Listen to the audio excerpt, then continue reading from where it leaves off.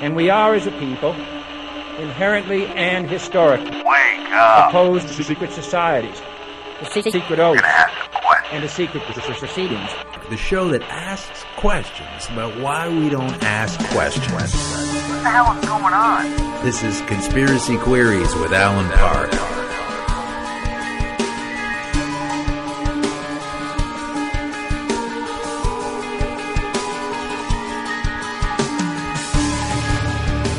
Welcome to Conspiracy Queries with Alan Park. These are Conspiracy Queries. I am Alan Park. Last week, when I last spoke with you, I had an update on Steve Phinney. He was the gentleman from Kitchener area. And listen to that show. Go to the website, conspiracyqueries.com, and catch up. I can't do a whole show and this show, but basically Steve was in trouble with the courts, and the courts were telling him to disassociate himself with his organization, and yet he is out, and the international intervention has freed Canadian prisoner of conscience Steve Phinney. Basically, the international community telling the local judge that Michael Cuthbertson, if you want to Google him and maybe send him a pizza with anchovies on it, that he had told Steve Phinney he would not be released on bail unless he formally renounced his involvement with his association, the ITCCS, and basically the international society is the international forces. I guess they're talking about the UN is going to be taking a pretty hard look at this case, and hopefully maybe that judge we can just add one more to the unemployment files, and that'll be okay if it's that judge who was wrong and is often wrong, and his organization and corporation are often wrong. And it's good that we start to get these little victories. They're important for us humans. And I say humans because the Russian Prime Minister has confirmed the existence of intelligent extraterrestrial life. This comes from the Collective Evolution website. Russia's Prime Minister, Dmitry Medvedev, recently confirmed the existence of intelligent extraterrestrial life in a short interview where the Greys were standing behind him pointing phasers at his head. And it was away from network cameras. This is an extremely significant yet rare occasion when a current serving prime minister of any nation comes forward to share the truth, or what this website says is the truth.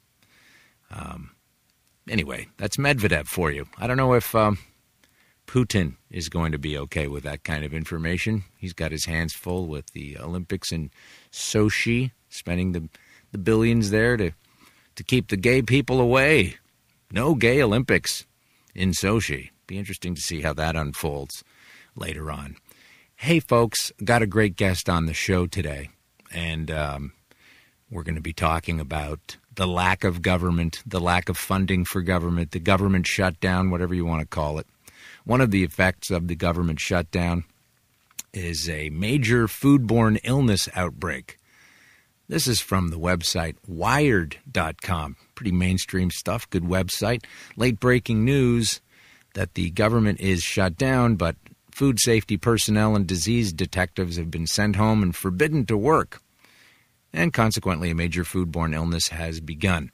The Food Safety and Inspection Service of the USDA, the Department of Agriculture, announced that an estimated 278 illnesses reported in 18 states have been caused by chicken contaminated with Salmonella Heidelberg, and possibly produced by the firm Foster Farms. Not to point any fingers, but need to get those inspectors back on the job so that people can eat. And we need to get those inspectors their salaries back, unlike the folks in the government who have actually decided to pay themselves. No problem there. There's a government shutdown. What does it all mean? How will we dig ourselves out of this hole, and why are we in it? For answers to this and even more questions, let's go to our interview. Our guest on the show today is a journalist, an investigative journalist. I know that might sound hard to believe. That's like booking a pterodactyl on the show. You mean they still exist? Yes. Not every news purveyor out there is spewing corporate-issued pablum. Susanne Posel is indeed an investigative journalist and the chief editor of the information-stuffed OccupyCorporatism.com. Susanne's story-gathering skills bring to our attention certain narratives highlighting the pattern of globalization in commerce and money markets and the political scene and how that affects Americans and, in fact, the entire world. Susanne will discuss with us today some of the trickery used to lead us humans of this planet into a compliant state, even though it seems to accept the coercive desires of the ruling elite. Hey, I know a lot of people don't like that word, elite, but when they have caused as much damage through rampant money market manipulation, and none of them seem to, as a result, have seen any hard prison time, except Iceland, I'm okay with calling them the elite. Just know that my intention behind that term is not at all congratulatory or respectful, but rather disparaging. So here she is to talk about all that. Susanne Posel, thank you for coming on the show.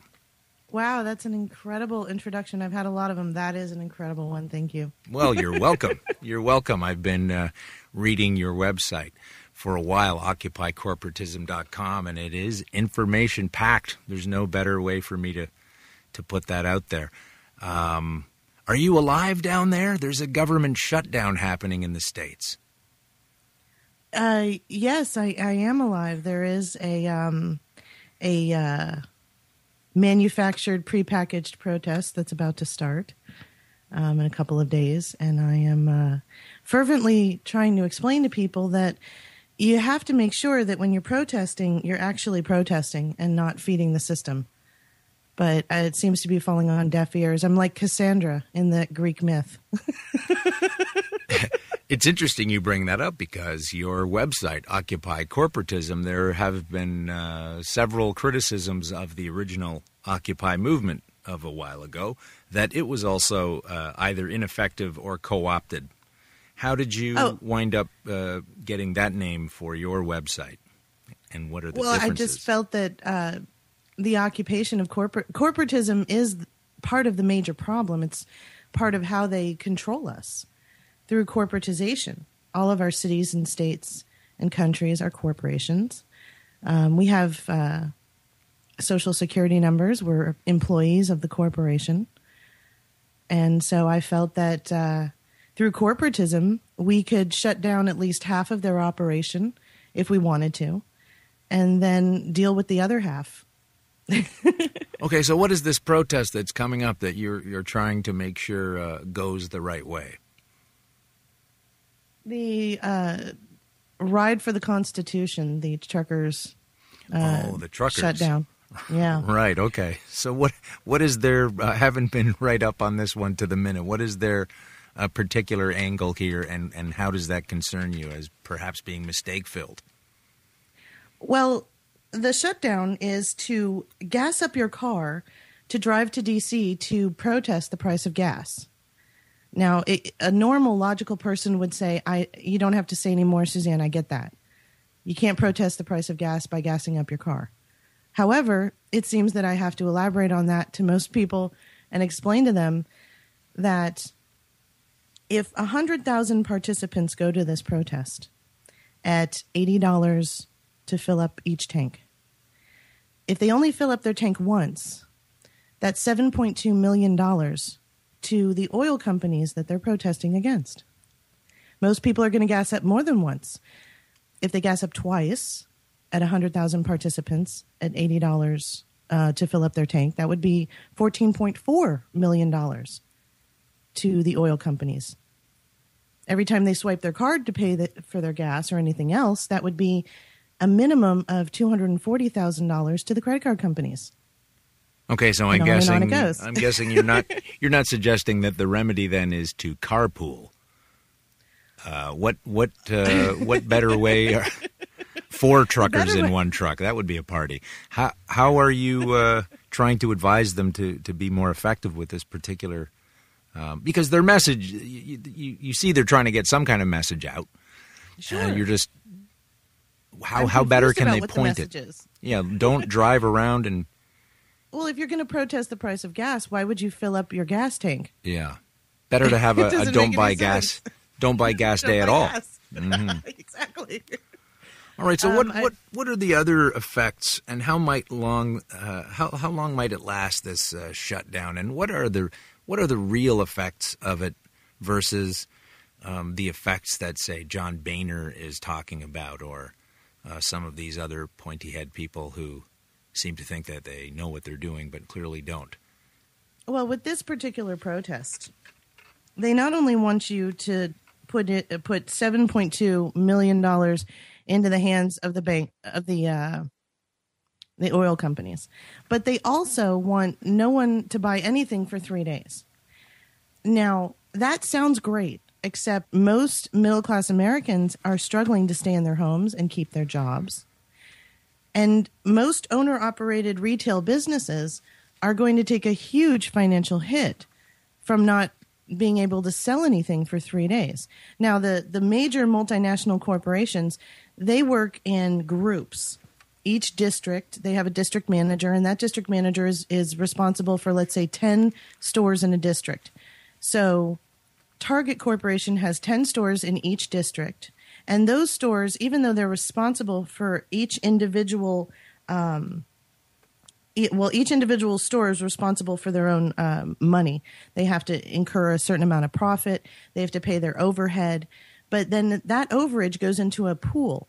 And so the stores can float each other. Let's say that the Target across the street isn't doing so well. So after this Target pays all of their overhead, their overage goes into a pool and helps float all the other Targets in that district. If you're an owner-operated business, you don't have that to float you. You only have your one store. And so for the truckers to go and bring all of the merchandise into the retail outlets and then tell everyone not to buy anything for 3 days, the middle-class owner-operated mom and pop shops are going to take a huge financial hit. So not only does this protest support the credit card companies and the oil companies, but it attacks the middle class. And these are the people that are trying not to be on food stamps, trying to keep their businesses, trying to keep their lights on, maybe even think about buying some Christmas presents for their kids at the end of the year. But they can't do that if we're not helping them out financially. Mm-hmm. So it's kind of like drinking corn syrup to protest Monsanto. Exactly. By the bucket. Unbelievable. All People right. have to make sure that if you're protesting something, that you're actually protesting it. Mm-hmm. All right. Well, I've got some things to protest over. What are the terms? What do you think of the terms when you? It seems to me made up. Like, first of all, they have the quantitative easing, which for those of you just joining us means printing up a whole bunch of money on paper and throwing it out there. And they have this shutdown all based on not having enough money, which they print. I mean, weeks ago, it was just about the plan that we were going to head into Syria and launch yet another face on the war, and at the same time didn't have enough money to put out fires on the West Coast. And now all of that is off, and they can't even have people patrolling Mount Rushmore so people can look at what some real presidents might have looked like back in the day. But what are the terms debt ceiling and fiscal cliff?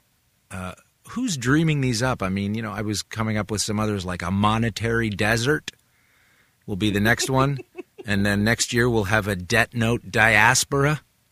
That's a good one. How about the spending down escalator? Like, who keeps coming up with this, and what does it really mean? They just create these cartoon terms, and then why is it a problem in the first place? Because they're creating fear. Because Obama doesn't have any money, so that we have to shut down all of the monuments, like you mentioned. But he has enough money to hire security guards to make sure that Vietnam vets and World War II vets can't go into the monuments and pay homage to their fallen brethren. That, it doesn't make any sense. You're absolutely right. It's all a ruse. It's fake. The money is fake. The amount of money that's out there is fake. The worth of the money is fake. So it's all fake. It's theater. Mm-hmm. Well, I'm convinced of that. I wish more of us could convince the others, such as the truckers and some other people. Like, it's just this mirage.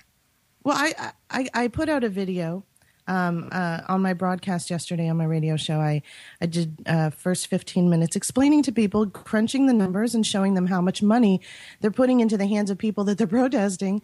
And comments that were left on the video were very discouraging. Such as? What types of things were? Such as, at least we're making a statement. Yes, you're making a statement. They're laughing at you while you're gassing up your cars to protest the price of gas. It's not the statement that they think. Well, at least we're doing something. Well, that's the same as telling a parent, your child might get sick. Regardless of the dangers of vaccines, the fact that they put formaldehyde and laundry detergent and live cultures of bacteria and viruses and aborted fetus cells in it, ignore all of that. It's better to vaccinate than to not vaccinate. That's the same logic that's being used to justify this trucker shutdown. And that doesn't make any sense. Mm-hmm. So people are thinking that they are making a statement when they're not. They're telling the corporations and the powers that be that, yes, we will comply. If you give us a prepackaged meal, we'll eat it. Look, we've got our fork. Go ahead and give it to us.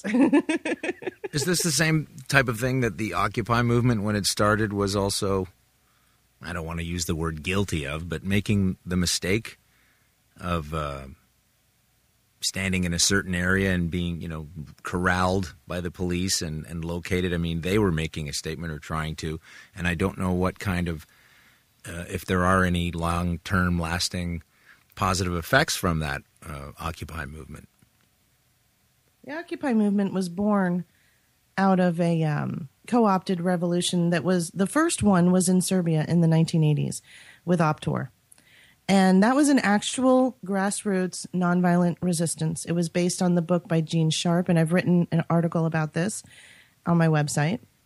And the International Republican Institute went in there. And by the way, Senator John McCain is on their board. And they spoke with the leaders of Optor, and they learned how they were using nonviolent resistance to topple their government. Since then, they've taken that blueprint and spread it all over the Middle East, and we've seen it as all of the Arab Springs that have sprung up. And all this does is facilitate a regime change, which basically means that the guy that the U.S. government put in charge of that country is getting fired. And when that guy gets fired, he usually gets killed. It's not like he just gets a pink slip and some money and gets sent home and he can go get work elsewhere. It's a very dangerous job. When you get fired, you get killed. Such as Saddam Hussein. Yeah, he was our guy. Yeah, he was the Americans' boy in there from the early 60s. Yes, Batista and Castro. Yeah. And Noriega down in Panama. And Mohammed Morsi is one of the latest that we've unseated. He only lasted a year in his position, and now we've got to get him out and put somebody else in there. We took out Gaddafi and put the National Transitional Council, which is a de facto government run by terrorists. Are you aware of there's a particular gentleman whose name escapes me, and I probably wouldn't do it justice by trying to pronounce it anyhow, who is running for the presidency of Afghanistan. Bit of a warlord, had ties with Osama bin Laden, and was driving around with a coterie of gunmen announcing that he was also going to be running for the presidency of that country against, I guess, I don't know if Hamid Karzai is going to have another kick at the can or whether that's going to interfere with his UNOCAL pension. But it seems like nothing really has been achieved in Afghanistan other than slaughter and sadness and a lot of arms sales. Are you familiar with the gentleman I'm speaking of and who's running for the presidency of Afghanistan? I'm not. But that area, that's what they're doing. They're just absolutely, like you said, slaughtering and killing people. And the resources of that area have been completely siphoned and taken over by corporations and private interests. So the people there are inconsequential, and so it doesn't matter, That's a pretty sad statement. But it is. I believe it is because they do this every. Our president has a Nobel Peace Prize, and he's droning innocent children and women every single day, and that's okay. We don't even think twice about the fact that we're just lucky that we're not in those countries and being slaughtered and murdered in horrible ways. And it's not just, having a bomb drop and kill you. That is something to pray for. But if you go and look at what the Free Syrian Army is doing in Syria to the people, it's absolutely terrible. Mm-hmm. I can't imagine living in that area. I am very glad that I'm not in that area right now. Not that it's not coming to our country, but I am so lucky that I'm not living in that area because just recently I read an article about this little girl who was chained to a fence, watched her parents die, and then they cut out her heart while she was still alive. A little girl. Probably the age of my son, which is about 7. And this was where? In Syria. Mm-hmm. The Free Syrian Army that we are funding to fight the proxy war. Al-Qaeda is involved there, too. Yeah, those guys. Yeah, well, we set them up. That's the Mujahideen. We set them up in the 80s in Afghanistan, and we've been using them ever since. It's perfect because it's a war on terror. Who knows who's the terrorist? It could be under your bed. They could be in your closet. The duplicity. It could be your husband. The duplicity is they're using Al-Qaeda as to achieve their violent ends, and then at different times of the cycle, Al-Qaeda is the enemy, and we're justified in spending time and money and effort in taking them out because we have to get rid of them. And then they're our friends again.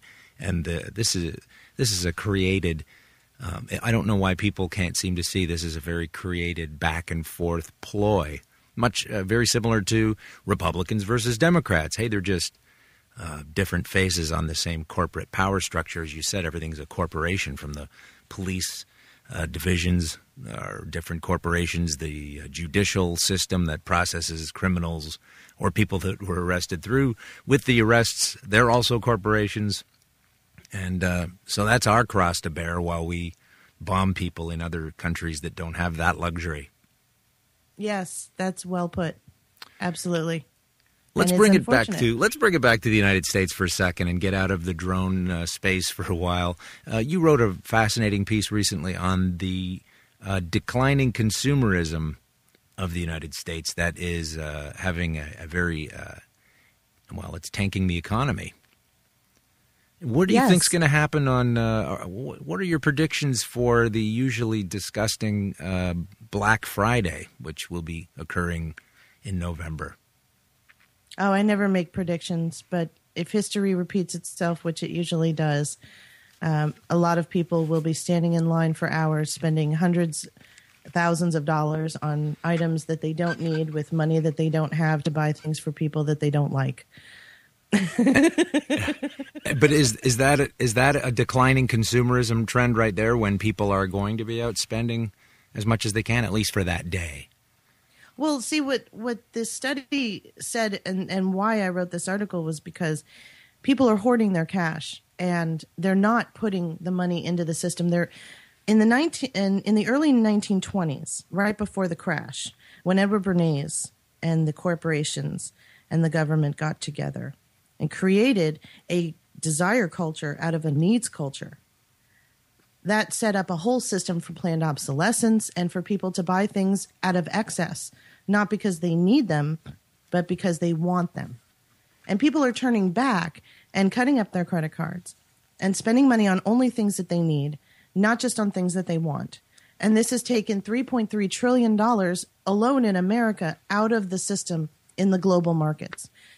So this is huge. This means that literally, if we stop spending our money in the big box stores and spend our money elsewhere, redirect the money to the local economy, to your neighbors who have owner-operated businesses, if we only buy things that we need and learn how to make things and do things on our own like we used to before the crash, we will have a huge financial effect on the multinational corporations. It's not that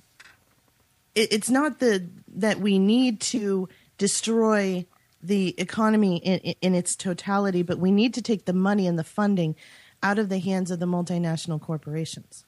And the only way to do that is to stop feeding the system. So the non-compliance, the unpopular idea of non-compliance actually has a palatable effect. It's having it right now.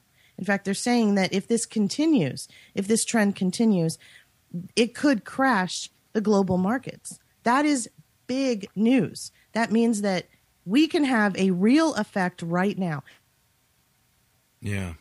Well, I hope that works, but with the news of his name is Robert Fraley, the chief technology officer at Monsanto, getting a $250,000 cash prize, which isn't really a lot of money in Monsanto world, but it's the nod that counts. He received a prize for they call it the agricultural equivalent to the Nobel Peace Prize, the World Food Prize given to Monsanto for the role of genetically modified crops, the creation and distribution thereof. And it's amazing to me that something that people are trying to get labeled and very much so trying to stay away from, this gentleman winds up getting an award for it. How can you get an award for something that you're doing everything you can to hide its proliferation on the markets?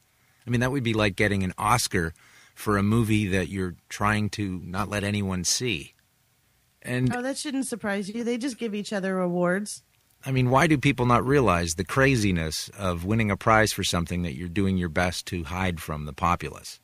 And these are little things that wake me up and wake other people up, and I just hope it wakes a lot more people up at the same time.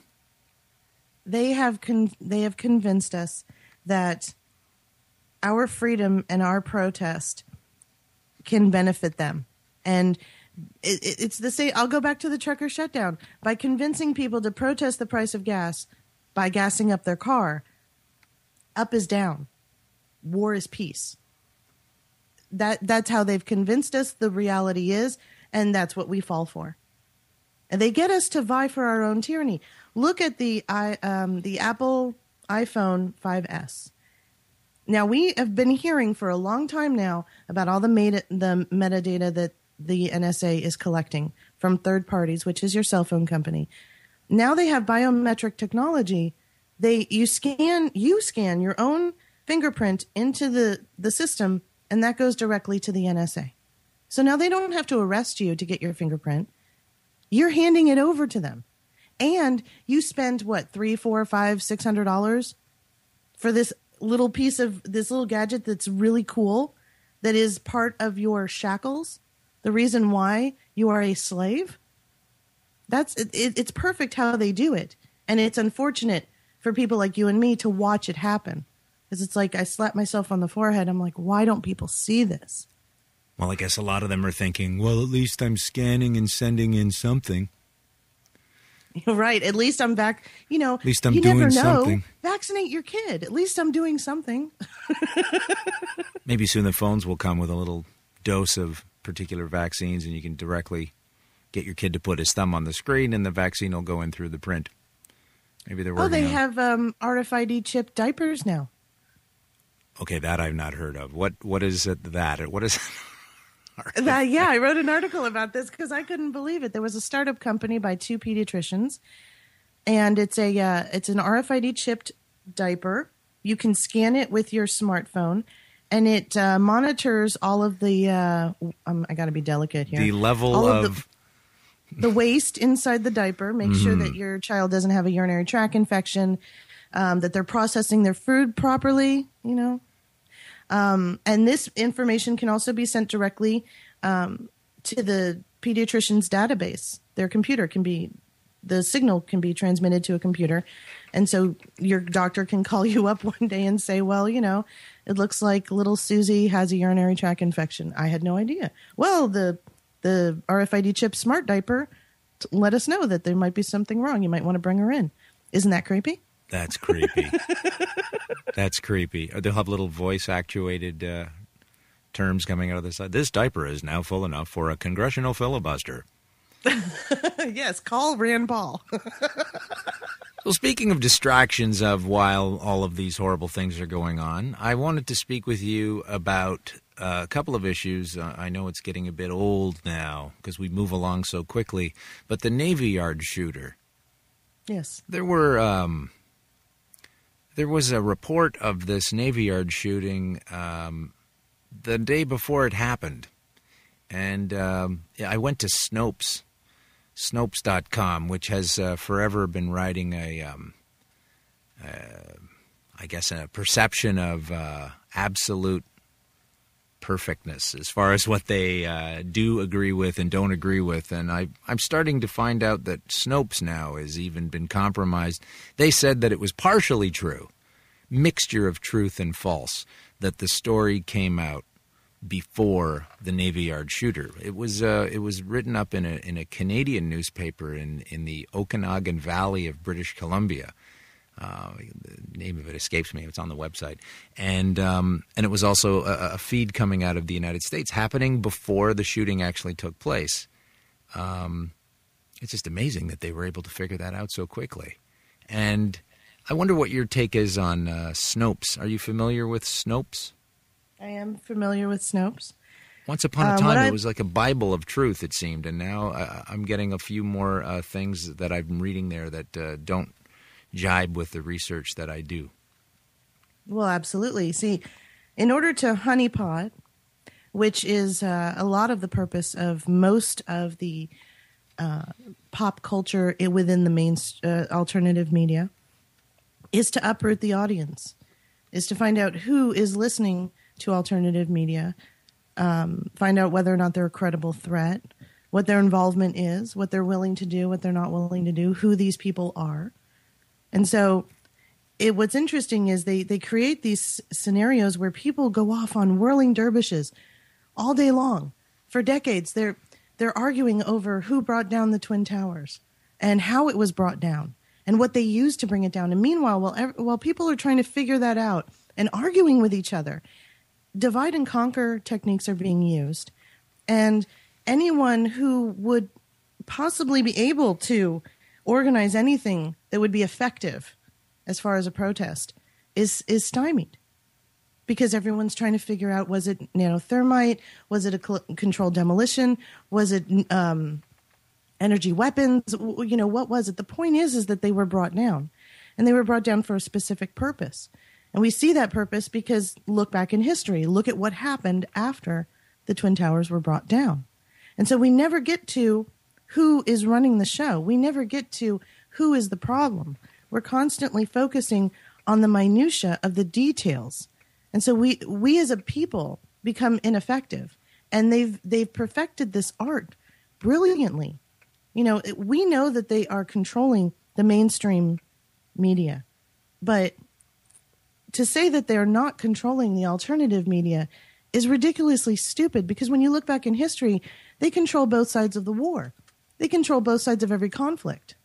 And so if they're not going to control both sides of the information, then they're not doing their job. Well, just to play devil's advocate here, isn't part of investigating whether it was nanothermite or whether there were particle beam weapons or whether it was an inside job, isn't that part of finding out who did it? And so then you have a better handle on stopping what they're trying to do as a result of it. Now, I realize that those movements are frequently compromised by disinfo people, agents, manipulators, but there must be a certain amount of people who think, who imagine, if I can get to the root of this, then we can blame the appropriate parties and therefore take appropriate action.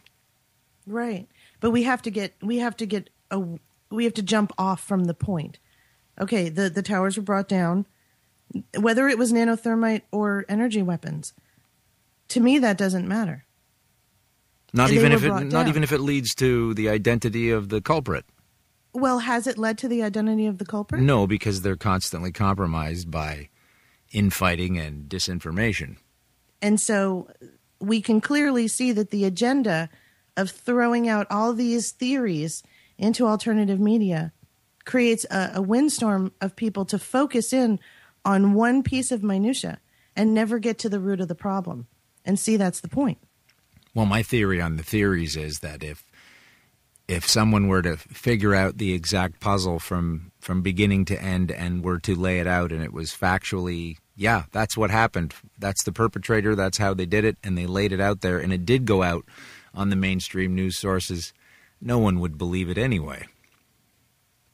Probably. The they absolute believe version. that mermaids are real. They believe that mockumentary was real. So absolutely. They know what we're able to take. They know what we believe. They know what we will fall for. They know us better than we know ourselves. So they put this out there for us to grab onto. It's I use the example that they bring you to a stream and they tell you drink as much as you want. And everyone at the stream says, but this is a stream. There's not a lot of water. There's millions of people here. How can we all get a drink of water? Meanwhile, they don't tell you that over on the other side of the hill, there's a huge lake where everyone could have as much water as they want. There's an infinite amount of water on the other side of the hill. But they tell you to focus in on the stream. And that's the problem. People need to send out a search party to go over that hill and find that lake. And until we start doing that, then we're never going to get to the root of the problem.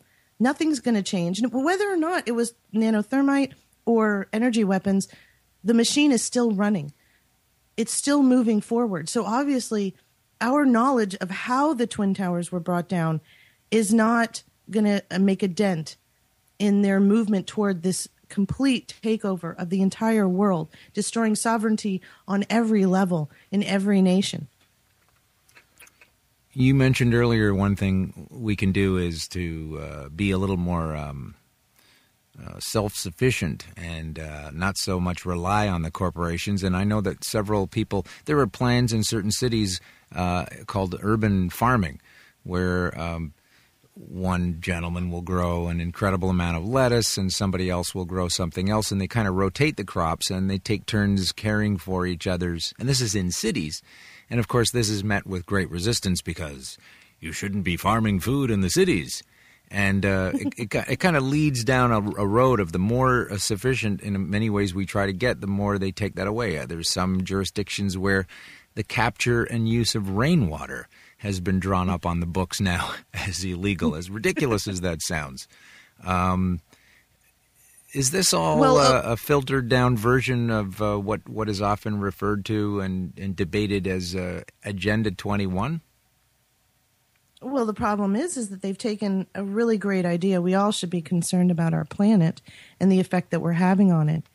However, all the science and all the information that we have on whether or not humans are having an effect on the planet, the energy sources that we're using, the way in which we extract them, is having an effect, or a negative effect, I should clarify that, on the planet. We don't know, because all the science that we have is science coming from one camp or another. See, the climate change debate is a perfect example of this, because on the one side you have the UN and Agenda 21 saying that humans are breathing too much, there's too much CO2 in the atmosphere, and we need to tax you, and we need to lower the amount of CO2. On the other side of the camp, you have the oil companies and the Koch brothers and all those entities funding studies and information and scientific data that says that it's not human caused. So we don't know. There is no independent information to tell us what effect we're having, how negative it is, and what the long-term effects will be of the current effect that we're having right now, because it's all controlled information. So we're at a standstill in the climate change debate. Whether or not people realize it, you're supporting one side's propaganda over the other, no matter which side you stand on the climate change debate. And you could take that same philosophy and apply that to everything. It's divide and conquer. It's the reworking of the word choice. When they tell you that you can choose between Republican and Democrat, they're using the definition of option and saying the word choice. So people forget that a choice is anything, but an option is one or the other. And so when they do this wordsmithing and this redefining of words, we then take that up and regurgitate that and then sit on the climate change debate and say, yes, it is man-made. No, it's not. Meanwhile, the science that we're using to back our assertion up is coming from a camp that has a monetary interest in that outcome. Yeah. Well, that is a big problem with the global warming issue and the climate change. They keep moving the name of it around, and I hear this all the time. Oh, the consensus is in. There's virtually no there's no argument here, but I hear arguments about it all the time. There will be arguments all the time because that's part of the theater of all of this that's happening is what they're looking for, because we're so used to television. We're so used to drama. We're so used to suspense. So they've taken the fake world that Hollywood has created and turned it into our actual reality. And by doing that, we think that real is just like in the movies. We emulate what we see when we walk out of the theater, and we help facilitate this fake reality that we live in. And we don't ever move past to see whether or not on either side of any debate, if there's any actual real truth or if it's just compromised propaganda to support that side's argument. Well, some science is rolling along, and you brought up the movies. I don't know if you're aware of these recent onslaught of videos on the internet from DARPA, or people designing robots, the DARPA robots. They have them running around like wild boars, and they have them. It's very much like the Terminator movies that were, at that time, there weren't any robots of that nature that we knew about, but now they're all happening. Oh, I've been following that. They have Atlas. They have Wildcat, which is the next generation of the cheetah that they built earlier this year. Wildcat can run in excess of almost 30 miles an hour without falling. And they're working on AI in order to imbue these robots with artificial intelligence so they can talk to the robot, tell the robot what to do, and the robot will be able to make its own decisions in order to get the function done. Now, are they going to test drive these in the Middle East, where we've invaded several countries for no actual reason, or are they going to be just letting them loose to run around the streets of Milwaukee and Wyoming? Well, they are using very archaic versions. Robots are being used. The first robots ever that were used during wartime was World War II with the Nazis. And they had a little, it was basically a moving landmine. It was wire connected to the operator, but it was able to go, I think, several hundred feet. So, several 100,000 feet, so that they would be able to direct it with like a joystick. And all of our DARPA technology is based on this apparatus that was created by the Nazis. And they've used it in Afghanistan. They've used it in Iraq. These robots are used with our military to send out to places that they don't want to. They want to make sure that the soldiers aren't killed, and what they consider. I thought that this was shocking when I write articles about this. They say, well, we want to make sure that our soldiers are safe. Oh, so wait, you're admitting that wartime kills people? It's dangerous. The battlefield is dangerous. Yeah. Okay. No one said it wasn't dangerous. Yeah. Well, some of them are incredible. They look like there's one that looks like a wild boar running around at an incredible speed. And and they're able to carry about 400 pounds of equipment. They're able to go up and down difficult terrain. And then eventually what they want to do is so that the soldier's walking with his cheetah robot, and he tells the cheetah, okay, go ahead, go over the hill and kill people. And it does. And it has no empathy. It follows instructions. It's a robot, so it has a program. It has orders, and it follows it.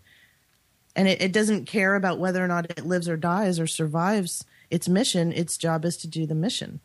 And this is actually very terrifying, because we're always concerned about the psychopathic element in our culture. But here, we don't even have to put the human element or the psychopathic element into it. We can have a machine that's just following orders do that. So we don't have to worry about a soldier who goes to the place where he's supposed to kill people and decides that he's not going to gun down innocent women and children, or innocent men who have nothing to do with this, just to get to their target. They can just send these robots in and get the function done. That's on a whole new level of mass murder here. And that's as usual, they use this type of technology in foreign places, but they always wind up bringing it home, like the drones. Sure. I just can't imagine some of these monster robots running around, Main Street, USA, telling people, your parking ticket is expired. It seems like it's getting completely out of control. Well, in Japan, I think it is, they have robots teaching elementary school students. So they have robots who have replaced teachers there. They're working on technology to make these robots look as human as possible. I've reported on this. They have this synthetic skin that they blow on it and it responds. It gets goosebumps. They pour water on it, hot water. It responds to the heat. It responds to the cold. Absolutely. The idea of the Terminator is probably maybe a decade or two away from reality, that these robots would look just like us. If you go to the Singularity Institute and look at the transhumanism movement, you'll see many scientists who have built their own kind of doppelgangers, these robots that are not, they still have to be worked remotely. So the scientist is sitting in another room and he's got sensors put on his face, and every time he blinks his eyes, the robot blinks its eyes, and he can speak into a microphone and the voice comes out through the robot. But that's huge advancements. And so if you think about it, it's only going to be a hop, skip, and a jump before the scientist can then just actually talk to his robot himself and not have to work it like a marionette on the other side of the curtain. I don't want to live here anymore.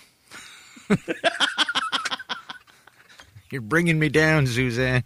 I'm sorry, No, but that's why I made the video about the trucker shutdown, because if we are still on this base level where we can't tell up from down and right from left, then we're in trouble, ladies and gentlemen. Mm-hmm. I'm with Susanne Posel, who has given us her hour here, and she runs the show at OccupyCorporatism.com, a great information source for everybody. And Obama is considering infinite debt to the Federal Reserve. And I was just saying to you a minute ago that we seem to have money for certain things that are patently ridiculous, such as these robots and killing machines and all kinds of horrible things that you brought me to the base of. I was on my knees there for a minute, Suzanne. And we have money for this, and we have money to go to war. And we don't have money to take care of seniors, and particularly some of them who they've already sent out to the killing fields and inexplicably managed to come back. We don't have enough money for schools and lunches. Not that I'm a huge school fan, but you know what I mean. Taking care of what needs to be taken care of at home. There's this entire ridiculous fight going on right now in the United States about not having enough money, and at the same time, they're waging war. At the same time they're doing this, they're shutting down the government to the point where I don't know what's happening. People are setting themselves on fire. Somebody self-immolated in the D.C. region just a day or two after another unfortunate woman drove her car around frenetically and was killed by a bunch of police officers who apparently haven't watched any movies where you shoot the tires and then the car can't drive. But they somehow decided, hey, you know what? We'll take the baby out of the car and we'll kill the woman. And later on, our striking congressional representatives will give us a standing ovation in the House. I mean, what madness. How are we set for the future with these kinds of things going on? Well, let's analyze the Capitol shooting, because I put out an article that went viral, and it should continue to go viral, because there are facts about that shooting that no one is talking about. And I put out a video on YouTube, and the company that put out the raw footage, Al-Hura TV, this is public domain information, and I used it in a video on YouTube. and they have put up a copyright infringement notice because of the information that I put on, in the audio on top of the footage. I noticed some things right off the bat about this that didn't make any sense. When they picked out Miriam Carey to use as the person driving the car, they all admitted, and I read about 75, 76 articles about the shooting when it first happened, and every source admitted that Miriam Carey came from anonymous sources, came from anonymous law enforcement sources. They believed that this was the person. In fact, they went on Facebook and took a picture of someone who matched the description of Miriam Carey from anonymous sources. So whether or not Miriam Carey was driving the car is hugely important, because if she wasn't driving that car, then poor Miriam Carey has passed away, and we don't know why. Now, I find it interesting that her family members were called to view the body and identify the body.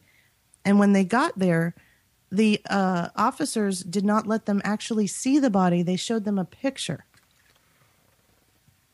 Well, that's the thing that I noticed when I watched the Al Hura video and some other folks there that apparently were citizens with handheld cameras was that I don't know if it was the lighting or the tinted windows or if there were tinted windows, but I couldn't see anyone driving the car. Absolutely. I pointed that out. I pointed out the fact that no one could see whether or not it was male or female, how old this person was. The other thing is, and I can say this because I have two small children, and I have a driver's license. I drive my car. Whoever was driving that car was not a scared 34-year-old woman with her baby in the backseat. This person did a 3-point turn when surrounded by 4 police vehicles, 5 officers with guns drawn ready to shoot. And this person was able to do a 3-point turn and almost run over 2 officers to get away. That's not the act of a scared, confused, because of a drill that was going on simultaneously, 34-year-old dental hygienist with her baby screaming in the backseat. This was not the act of a confused woman. Whoever was driving that car was intent on getting away. And then again, I don't understand why the police, at one point, there's a section in the video where the car is the car's not moving, and it's surrounded by several police, and they've all got guns drawn apparently on the interior of the car, and no one's busy shooting out the tires like you do when you don't want a car to drive. Exactly. And then the car gets away. And then exactly. And then those cops get an applause break from the senator from the House. That was insane. Right. And people are championing this. Whoever was driving that car was not Miriam Carey. It was not Miriam Carey. But whoever was driving that car, obviously Congress was really happy that that person is no longer with us. Another fact that nobody brought up was nobody decided to look and see who Al Hura TV is. And when I went to see who they are, I found out some interesting facts. Who is Al Hura TV? Al Hura TV is a broadcasting outlet that is a propaganda machine funded by the Broadcasting Board of Governors. They have correspondents in the State Department, the White House, Congress, and the Pentagon. And they bring propaganda to the Middle East about their own region, the world, and the United States, supporting democratic values and using their propaganda platform to expound those democratic values onto the Middle Eastern nations. That sounds like the Voice of America or Radio Free America. Yes, exactly. But the video version. On the Board of Governors, we have a gentleman who is the current president of NBC Universal International, John Kerry, Susan McHugh, who is a member of the Council on Foreign Relations, and a gentleman who served in 2 senior roles for multiple senators, 2 presidential campaigns, and served 2 U.S. House offices, and helped congressional campaigns in 25 states. And an ambassador to the U.S. for Afghanistan from 2011 to 2012. So my question is, who was actually driving that car? Who did they murder? And why do they have Miriam Carey's baby in CPS custody. Why are they not allowing the family to view the body? The family also made statements that Miriam Carey was not on psychotropic drugs. She was not schizophrenic. She had taken many years ago antidepressants, but she was not currently on antidepressants. That whole theater, when they went into her apartment and found all of this evidence, like anyone in their right mind has all of their paperwork strewn all over their house waiting for somebody to find. Usually people have file cabinets and they put their stuff away. No, this woman had everything all over the place, pill bottles everywhere, documents showing that she was schizophrenic. It's just perfect. And taking into the fact that they believed from the get-go, from anonymous sources, that this was Miriam Carey. They went on Facebook and found a picture based on the information they got from these anonymous sources. Miriam Carey, whatever happened to that poor woman, she had nothing to do with this this scene that we saw in D.C., and it had nothing to do with a simultaneous drill. I personally think that they went to go kill someone, and that person got in their car and drove away, and what was meant to be a private assassination ended up being public, and they had to come up with a cover story. So they went online and they found a picture of Miriam Carey, and they made sure that this would fit the official story. It would be believable. And so they murdered Miriam Carey. And now it doesn't matter who was driving that car, because people like you and me who go and look at Al-Hura TV and go and looking to see what's actually going on becomes inconsequential. The official story is Miriam Carey. And even in alternative circles, they're still talking about Miriam Carey. So you see how this works? It doesn't matter. Well, it does matter. And I hope that people will start to put more of these pieces together, and that they do their own research. I commend everyone, I should say, to visit Susanne Posel's very informative website. It is occupycorporatism.com. I've been speaking with Susanne Posel for the last hour, or most of it. Suzanne, thank you for coming on the show. Absolutely, thank you. Keep doing what you do, and we hope to have you back again sometime. Absolutely. I had a great time. Thank you. Also, please throw out your, you mentioned it several times, your YouTube channel where you post. Oh, yes. Well, I just started, I had a radio show on American Freedom Radio, and I just started a new radio show. It's called Hardline with Susanne Posel. When you go to Occupy Corporatism, you can click on the Hardline Radio page, and it'll take you to the YouTube channel. I broadcast live Tuesdays and Thursdays, 1 to 3 Pacific time on iHeart Radio. So I'm very excited because I have a bigger audience, and I get to bring this information to people who may not have even considered these options. Well, I hope you get letters from them, because they're the really fun ones to read. Trust me. I have 2 email accounts, one for everyone else and one for people that I actually know. And it is very interesting, the emails that I get and the hate mail that I get. It is quite interesting. Well, you must be doing something right. Everyone, head over to Susanne Posel's site and learn a few things. Suzanne, it's been great speaking with you, and I'm glad that you're out there. Thank you so much.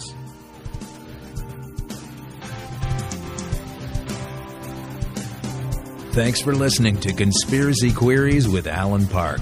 Please offer comments or complaints by emailing conspiracyqueries@gmail.com or on Twitter @con_queries or at our website, conspiracyqueries.com. Thanks for listening.